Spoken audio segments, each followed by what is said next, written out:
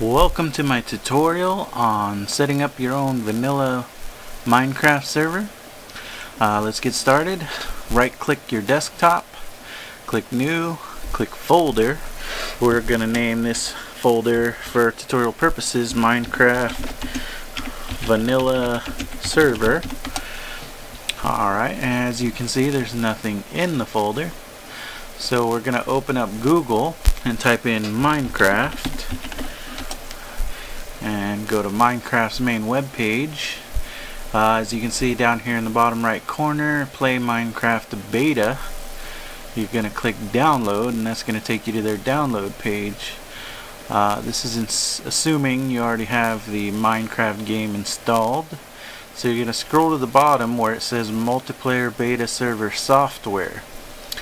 Now for those of you that are familiar with the servers, you can do the Minecraft server jar, but I suggest if you're not totally familiar with Minecraft servers to download the minecraftserver.exe.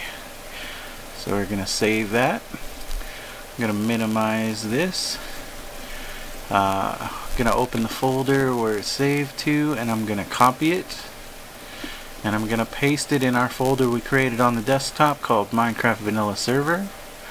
Next we're gonna double click and start Minecraft server. For now you can pretty much ignore everything in this GUI. We're just gonna let it load to 100% and then we're just gonna close it. So it's done. We're gonna close that out.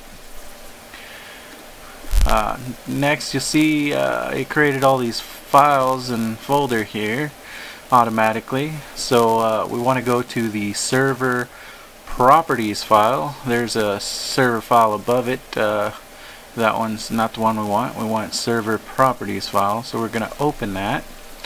Not everybody will have it automatically set to open with Notepad, so we're going to right click it and click open with and select our Notepad program. So these are our server properties file. For now we can pretty much leave everything at default. What we're going to concentrate on here is entering your server IP address. So we're going to leave this open. We're going to come down to the start button and type in CMD and hit enter. And then it brings up the DOS command prompt. So what we're going to type in the DOS command prompt is ipconfig ipconfig, and you're going to hit enter. Now it's going to bring up a bunch of information that I don't really want to make public, so I created a picture of pretty much what it would look like, but there would be a lot more information here normally, so I just kind of fix this up. So here we can see my local IP address, 192.168.1.101. So that's my IP address. So we're going to go back to the server properties file and we're going to enter my IP address, 192.168.1.101. Next we're going to click file, save, and then we're going to close that. So next we want to come up here to the ops text document file and open it. As you can see, it's blank, and what this file is going to do is tell your server who is the operator of your server, who's the admin. So we want to make that you. So we're going to enter our in-game Minecraft in-game name in here. So let's go ahead and do that now. Mine's Deer Hunter 101. Then we're going to click file, save. We're going to close that, and we're going to open our Minecraft server again.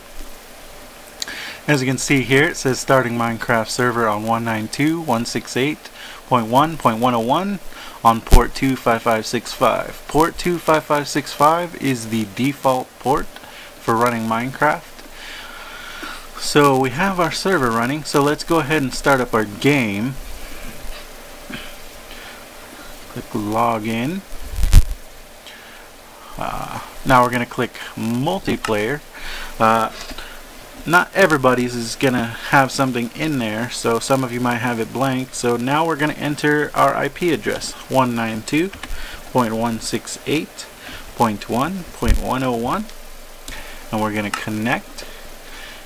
And as you can see, we are now within our very own game server.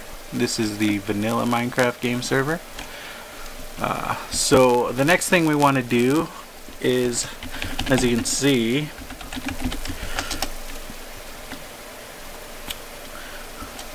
a little bit of lag since it just started up. There it goes. Okay, so the next thing we want to check is to make sure that we are the operator or the admin of our server. And the way I usually to test that is I type /kick space and your username, Deer Hunter 101. And as you can see, I've been disconnected by server, kicked by admin. So that tells us that we are definitely the operator of the server. So next thing I'm going to go over is we're going to go back and go to Google again, and we're going to type in what is my IP and hit enter. And generally any of these will pretty much do the same thing. Click one and you'll see my IP address is 75.129.161.203. This is the IP you're going to give to people to connect to your server who aren't on your local LAN. You know, and over the internet, this is going to be your external IP that you give to people. Now you don't need to give the port to everybody, but sometimes you might, so you might need to give them the 25565 port. I think that just about covers everything. If you have any questions, feel free to post. I will answer them ASAP, and if I've missed anything major, I will make a second video. Thank you for watching.